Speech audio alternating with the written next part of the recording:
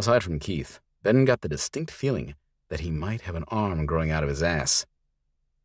After going inside the rest area, they found that there were several other people with the same idea, all of them with the same confused look on their faces. There was the guy from the restroom as well as his wife, a middle-aged couple, and 2 women in their mid-20s.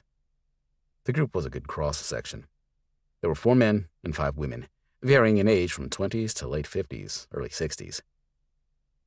Bathroom guy's wife was the oldest by the look of it. She looked to be in her mid-60s. After a few minutes of exchanging the same "my stuff isn't working" story, Ben had offered up a solution, but the idea hadn't gone over so well with everyone.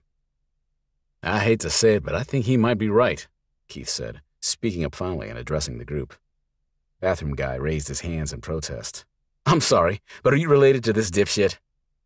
Keith raised an eyebrow and said, "The man is onto something.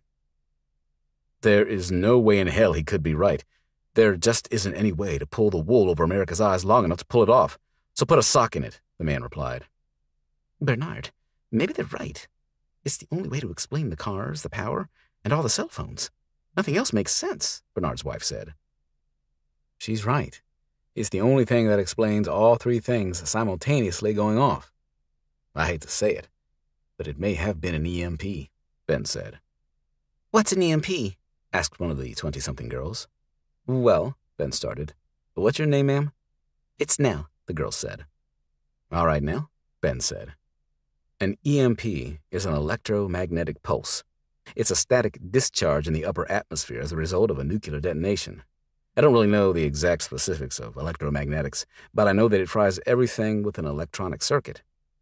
Now, there's been a lot of advancements to make things EMP-proof, but most cell phones, car electrical systems, and power grids are very susceptible to an EMP.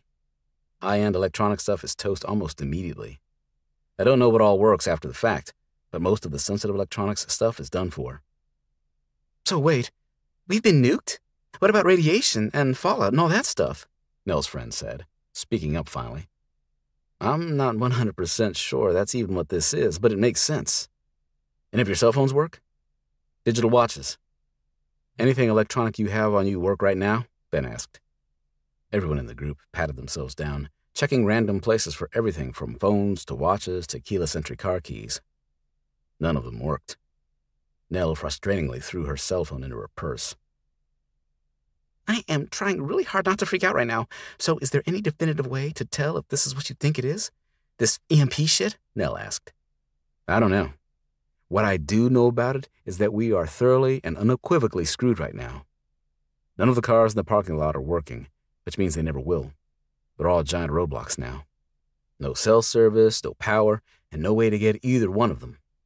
Thank God this place runs on natural gas, or we'd be extremely screwed and freezing our asses off." "Okay, all of you are nuts. I'm going out to the car to get a hold of the police," Bernard said. Ben wanted to say something, but if it hadn't sunk in yet, it wasn't going to. It was better if Bernard went ahead and tried to go outside and see what he could get accomplished. One of 2 things were bound to happen. Either he would be proven wrong about the EMP, or Bernard would spend the next hour freezing while trying to get his cell phone to work. Either choice was fine for now. After Bernard stormed out, grumbling under his breath, Ben turned his attention to Keith and Joanne. Although she seemed worried, Joanne didn't show it. After the last few days, it was just one more thing to add to the pile. "You all right, Mom?" Joanne sighed. "Yeah, I'm good. I hope you're not right about this, though. Do you really think we would be susceptible to this?" "Well, the shutdown has gone on now for what, a month or more now? People in charge of shit like this, I'm guessing, don't call in to work a whole hell of a lot. But just 1 or 2 people missing in the wrong places can make us very vulnerable. It's not a sound idea, but it's the only one I got.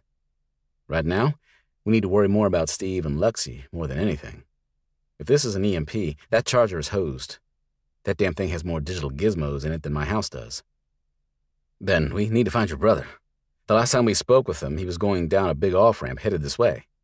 Now, from what I can tell, that off-ramp is only a mile or so down the road. I vote we bundle up and see what's going on outside this rest area. We could probably find them and get some answers, too," Keith said, placing a hand on Ben's shoulder.